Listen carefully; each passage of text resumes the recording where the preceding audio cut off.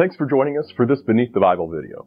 We know the Bible can be hard to understand and complicated to sort out all the different issues and questions that you may have as you're reading it for yourself and trying to interpret it. So what we're wanting to do in this series is just to provide some background information, some context, and some helpful resources for you to interpret the Bible. So here's what we want you to know before you read.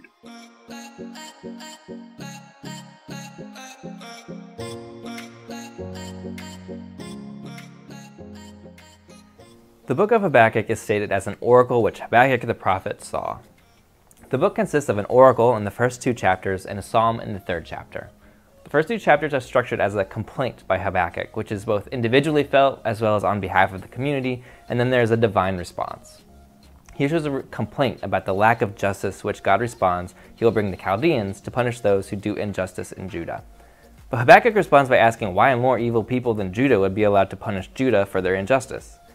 And God responds that the Chaldeans too will be punished for their injustice.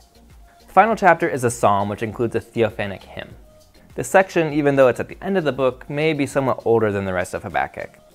He includes it here with his personal response in the final three verses. We have a whole video on chapter 3 that you can check out here. The book is introduced as the oracle which Habakkuk the prophet saw. This is all we know about the prophet named Habakkuk. We're not given any family connections or even his place of origin. The introduction of this book is odd for pre-exilic prophets, or those who worked prior to the Babylonian exile. No other prophets are introduced this way in their works, so Habakkuk is again unique in this sense. In extra-canonical Second Temple literature like Bel and the Dragon and Lives of the Prophets, Habakkuk is described as the son of Joshua from the tribe of Levi.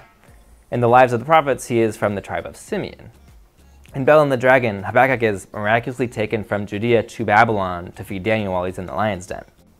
Some scholars have suggested that the work seems to have liturgical purposes, especially the psalm at the end of the book, and have suggested Habakkuk was a temple prophet. He may have even been a temple singer employed at the Jerusalem temple. 1 Chronicles 25:1 says that some prophesy with lyres, harps, and cymbals, which echoes the footnotes at the end of Habakkuk 3:19. This gives us a clue that some prophets in ancient Israel operated in and around the temple. If there were stably appointed temple prophets, they likely would have answered questions worshippers had for God, which is what seems to be happening in Habakkuk. The fact the final chapter is set to music may support this theory. Now, with all that said, we don't have much concrete information about Habakkuk, just some logical inferences. Now, there's a fairly small window when this book was likely written. The first chapter calls out the injustice of those in charge in Judah. Now, in Judah, the king Josiah reigned for about 30 years from 639 to 609. In the perspective of the historical book of the Bible, Josiah is the model of a good king, in part because he was a religious reformer. So it would be odd, though certainly not impossible, for Habakkuk to be calling out widespread injustice during the reign of Josiah, one of Judah's best kings. Josiah, however, was killed in 609 BC.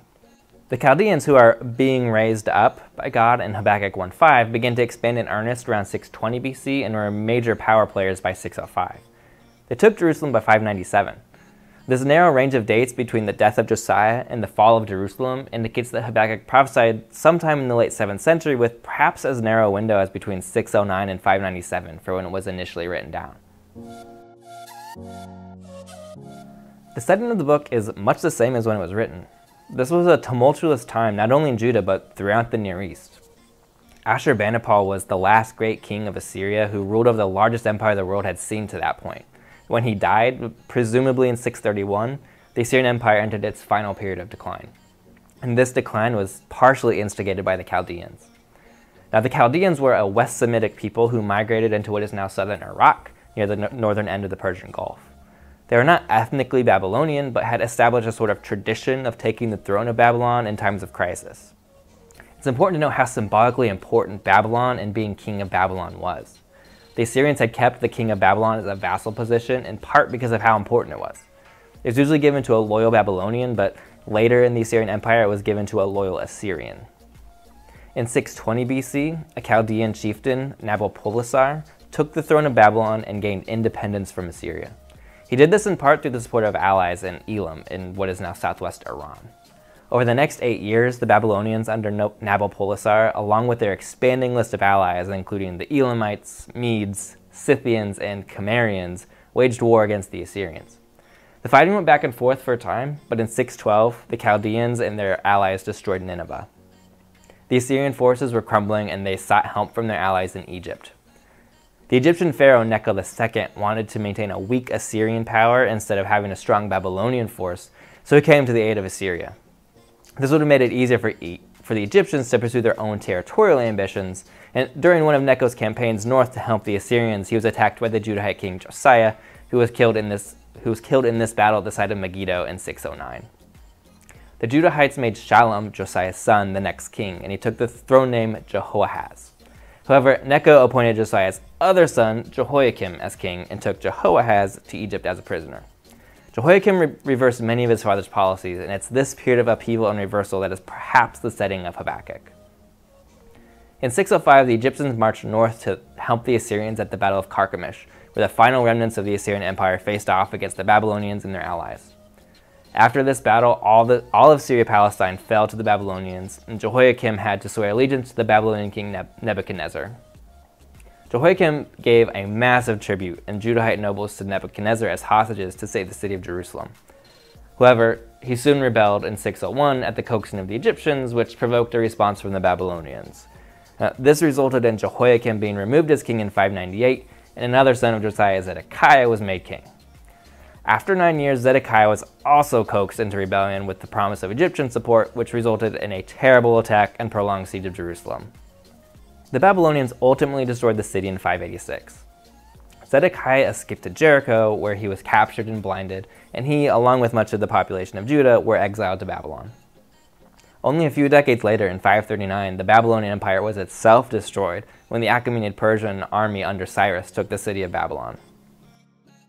This is the context of the book of Habakkuk, a time of turmoil when nations were rising and falling and when nothing was settled. People were suffering, and the prophet inquired as to why God would allow it. Habakkuk does not provide definitive answers, but it may still be a resource for us in our own times of upheaval. Thanks for joining us for this Beneath the Bible video. If you like what you see, be sure to like and subscribe to our channel so you don't miss any upcoming videos. If you learned something new today, be sure to take a minute and share this video with your friends. And until next time, keep digging.